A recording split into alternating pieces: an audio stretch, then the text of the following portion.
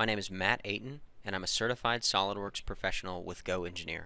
This quick tip video shows how to generate bend lines on lofted sheet metal shapes. The creation of bend lines on such shapes depends entirely on the profile sketches.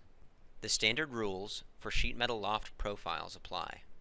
That is, a gap must be left to produce a seam, and all adjacent sketch segments must be tangent. To get bend lines, you must also make sure the sketches have the same number and type of sketch segments. Additionally, the order of the sketch segments between profiles must match. Lines to lines, arcs to arcs, etc. My first sketch obeys the basic rules. It's made up of lines and tangent arcs. Notice the gap as well.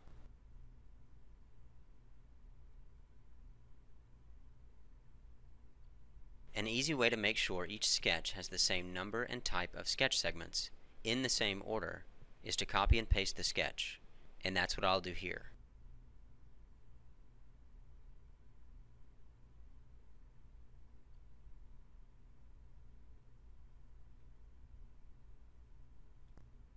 I'll edit the new sketch and position it at the origin.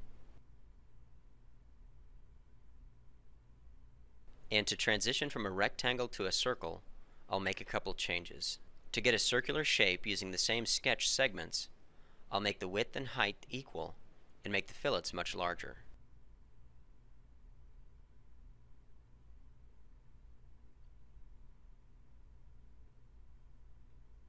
I'll exit the sketch and now loft the two sketches together with the lofted bend sheet metal command. Notice the bend line controls. And the result is, of course, a sheet metal shape that once flattened shows the bend lines. You can, of course, make these appear in the 2D drawing along with the bend notes. This has been Matt Ayton with GoEngineer. Thanks for watching.